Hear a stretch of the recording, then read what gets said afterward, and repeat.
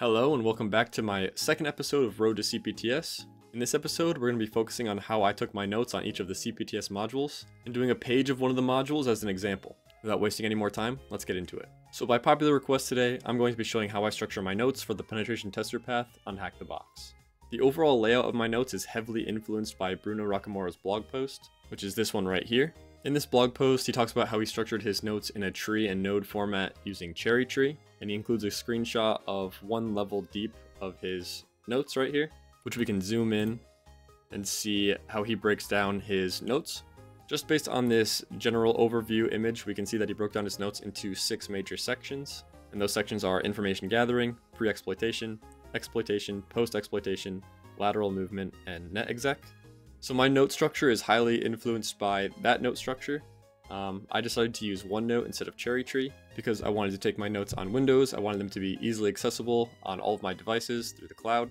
But you can feel free to use whatever note-taking app you're comfortable with. If I minimize all of these different notebooks, we can see that my first 4 notebooks here are information gathering, pre-exploitation, exploitation, and post-exploitation, similar to Bruno Rakamura's.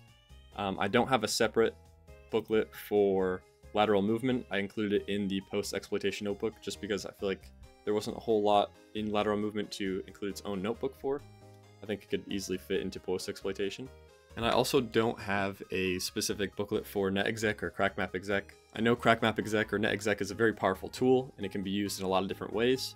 I know there's a whole HackTheBox separate module for crackmapexec specifically, which I have not taken yet, but I just did not see a purpose of having a specific booklet for that one tool. Maybe in the future when I take that module, if I ever take that module and I think that it's worth its own notebook, then I'll do it. But for now, crackmapexec is a tool that's integrated into a bunch of different other sections of my notes wherever they are useful. Within each of the big trees, we see that there are subtrees. For example, in information gathering, we have service enumeration, web enumeration, application enumeration, and Active Directory enumeration. If we were to take a look at his entire field manual structure that he also supplies in his blog post, we can see all of the subtrees in each individual node. So specifically for information gathering service enumeration, he has notes for each individual service that you may find on a CTF or a box that you're penetrating. So he'll have separate notes on FTP, SSH, SMTP, DNS, a whole bunch of different services that you may find and how to enumerate them properly. So if we go ahead and take a look at my notes and we break out that information gathering tab, we see that I also have similar items here. I have a service enumeration tab here with each individual service that gets talked about in the CPTS course. So if you just started out and you're creating your note structure, I would first recommend starting out your note structure into these 4 or 5 main categories. You have your information gathering, pre-exploitation, exploitation, post-exploitation, and then if you want to separate lateral movement out separately, you can. And then also creating these folders or subtrees underneath each of these main trees. I would not recommend right away trying to create a bunch of different subtrees and folders that are multiple layers deep. As you progress through the CPTS path, you'll fill those things in, but having that main structure of the main trees and the first level of subtrees will be a good structure and initial guideline for you to put your notes in. I didn't follow this structure one for one. I'll go ahead and show mine now. So for information gathering, you don't have to worry about OSINT or social engineering. That's not going to be on the CPTS exam. These are just my notes in general for penetration testing, so that's why I have these. But for my notes under information gathering, I have a subtree for asset discovery. So this is useful for an environment with multiple assets or IP addresses that you're going to be attacking. Then we have the service enumeration that we share with Bruno Rakamura for all of the individual services that get talked about in the CPTS path.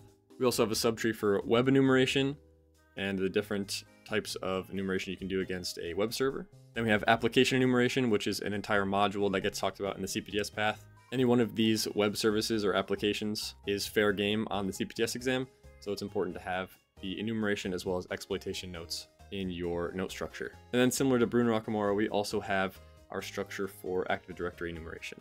Moving on to pre-exploitation, the first tab in here is vulnerability assessment, which is not a tab shared with Bruno Rakamura. Vulnerability assessment is a module in the CPTS path, but in my opinion, it's not really an important one. I don't think it's necessary to run a Nessus scan against the IP addresses during the CPTS exam. It may be useful, but I believe at least the majority of the vulnerabilities that you're going to be exploiting are not going to be found using a Nessus scan. This is more just for, real life penetration testing.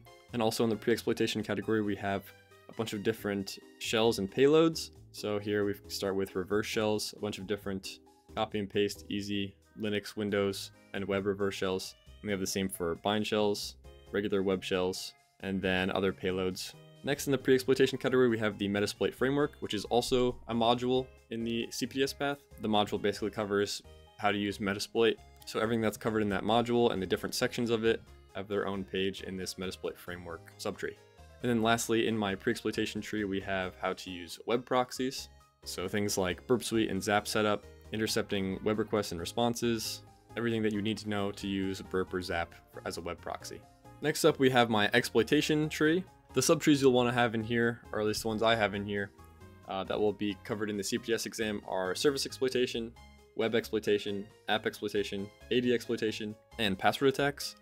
There will be no Wi-Fi exploitation on the CPTS exam, but for my exploitation tab, basically everything that I have as an enumeration subtree also gets an exploitation subtree to match along with it. So in my methodology, if we discovered any services, we would first enumerate that service, discover any potential vulnerabilities, and then use the service exploitation tab to abuse those vulnerabilities. So once again, we have service exploitation with all the different services that we may discover. Web exploitation, basically a bunch of subtrees for different web vulnerabilities that we may discover and how to exploit them.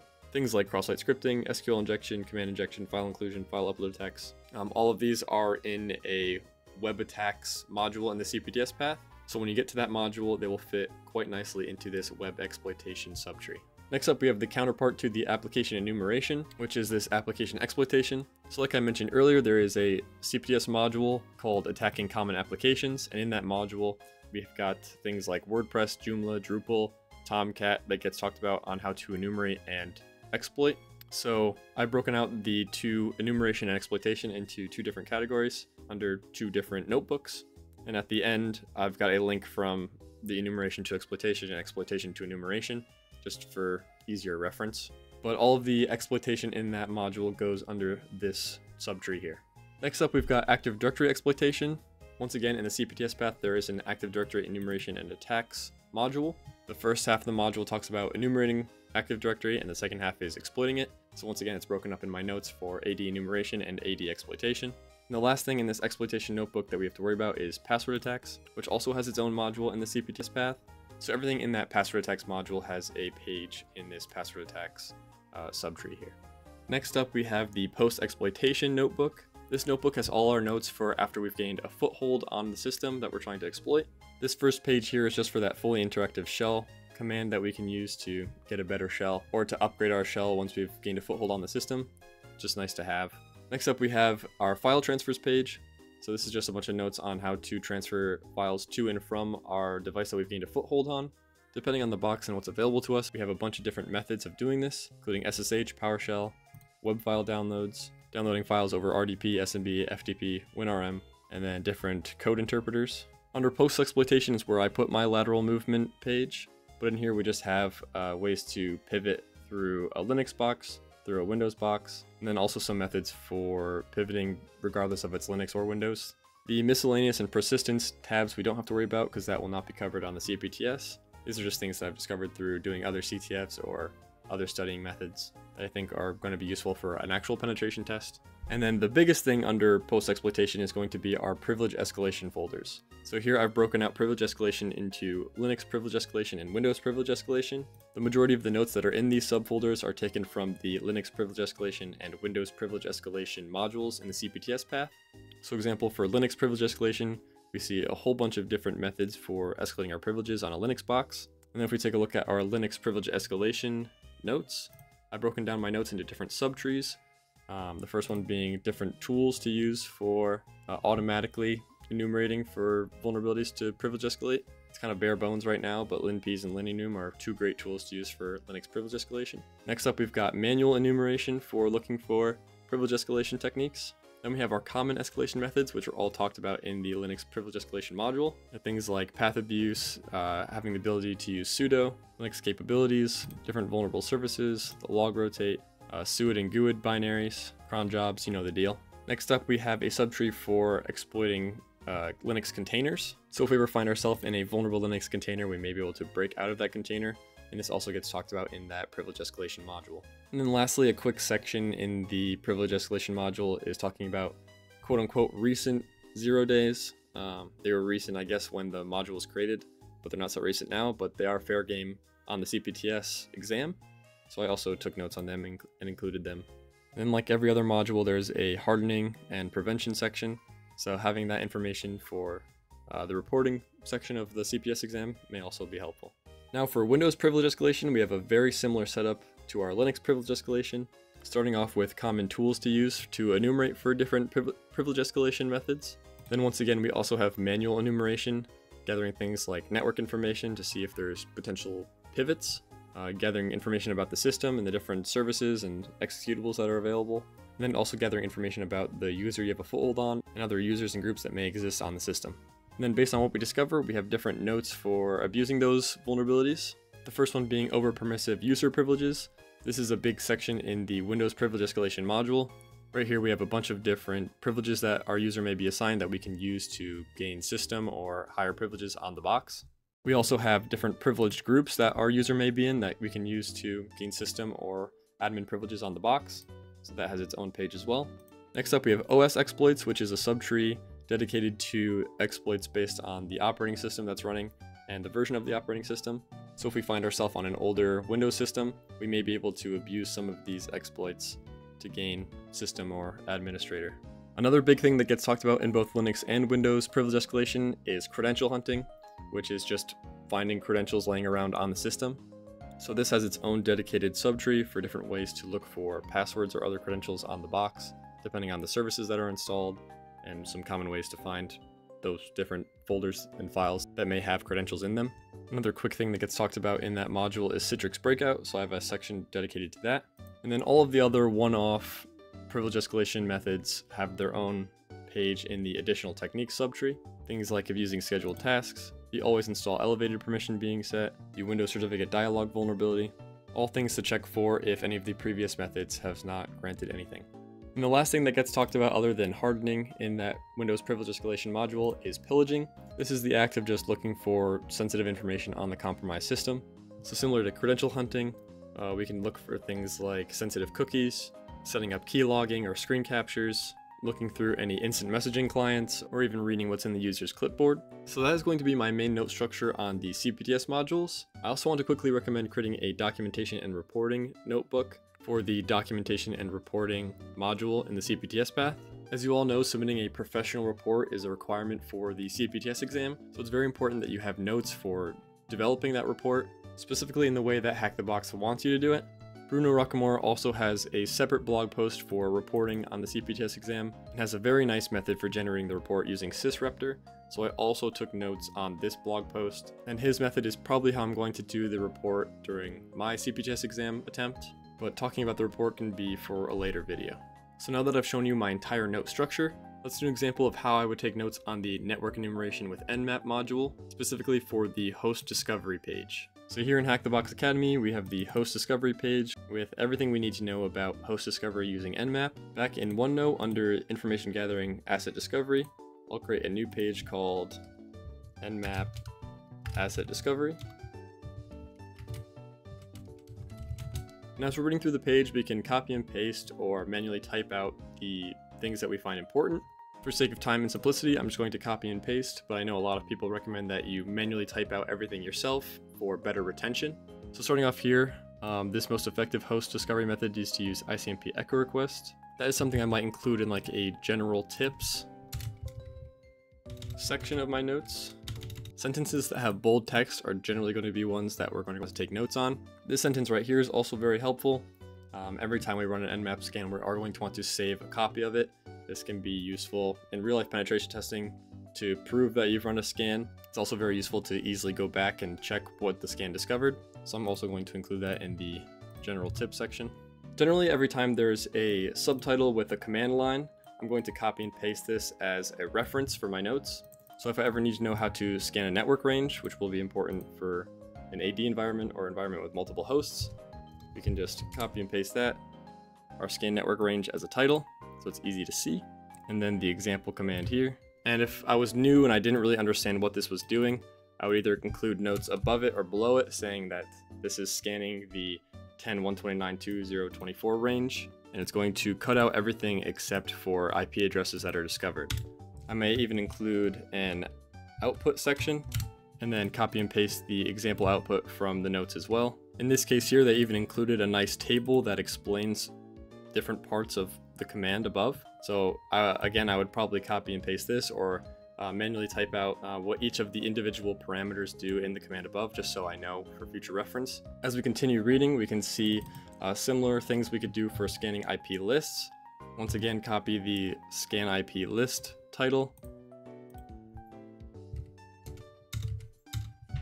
throw it in, copy the command, copy the table that explains what the different parameters do, and then if there's any information that I may find useful in these little paragraphs, I may include those in bullet points. And as we continue to read the module, this is a rinse and repeat process, and in the end it should look something like what I have for my actual Nmap discovery. So in my real notes for host discovery, we have scanning the IP range, which we saw earlier. And then if we want to just output IP addresses that responded, we have a bunch of different examples for doing just that. And then here is the notes for scanning from a list of hosts in a text file. And that's just about it that I have in my actual notes for host discovery. You don't have to copy and paste everything that's in there. A lot of it is something that you just read and will remember, or it's not that important to take in your notes that you're just going to quickly reference when you're doing an actual penetration test or CTF. And the reason why in my actual notes I don't have these scanning options here is because later down in my notes I have a cheat sheet for all of the different parameters, or the majority of the different useful parameters that can be used with Nmap. So if I ever needed to know what a different parameter did, I could just reference these scanning options cheat sheets, performance options cheat sheets, things like that. If you're someone who takes notes on literally everything and finds their notes very hard to read or to find specific information that you're looking for, it may be useful to throw that notes page into ChatGPT and ask them to clean it up for you. Something I like to do is start off with a prompt like this, where we say, I have made notes to help me in my pen testing studies, specifically for the HackTheBox CPTS exam and CTFs. Can you help me clean up my notes and make them more digestible? My notes are on blank. And then we would fill in that blank with whatever the page name of the notes are. Let's do an example of identifying the password policy in Active Directory. So here we would replace the blank with identifying the password policy in AD. And put a colon. And then on the page with your overly wordy notes, you can just copy this whole thing, paste it into ChatGPT, and send it off. And then ChatGPT should spit out a cleaner, easier to read, summarized version of your notes, which you can then verify the information is accurate and then replace your notes that are too wordy or hard to read. When you're doing this, please make sure that the notes are accurate and that you're not submitting any actual sensitive information into ChatGPT. Otherwise, this is a great way to summarize your notes if you think yours are hard to read, or if your notes are too long and you want a shorter, summarized version of them. So that's it for this episode on note-taking. If you enjoyed or found this video useful, feel free to like and subscribe for more Road to CPTS episodes. Next episode, I think I'm going to cover my methodologies and how doing some of the IPSec CPTS path YouTube videos has improved my methodologies, and also covering what I learned from the CTF so far. If you have any questions or you want to reach out to me, make sure you leave a comment or join my Discord if you haven't already. Alright, that's about it. I'll see you in the next one. See ya.